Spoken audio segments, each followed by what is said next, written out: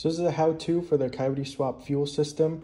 So what you're gonna need is the 98 Mustang fuel hat. Comes with the sending unit. This one has a basic pump in there, but Holley does make a version for a 255 pump in there.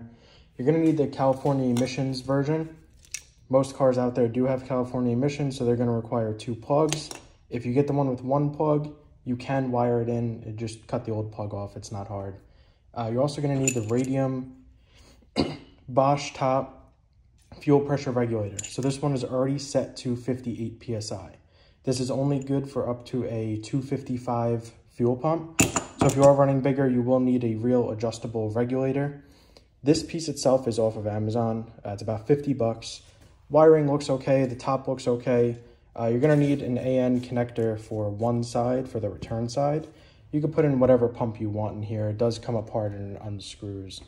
So what you're gonna do with that is obviously put that in the tank. You can use the stock feed line right here and just connect the AN, PTFE, pushlok, whatever you wanted to use.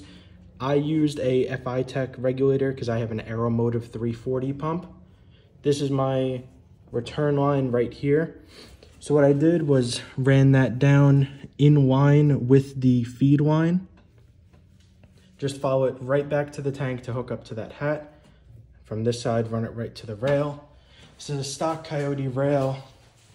Probably the cheapest way to do it. I put a radium gauge in there. This is the same connector that you're gonna need for the fuel pump side. And that is it. I'll put links in the description for parts that you're gonna need.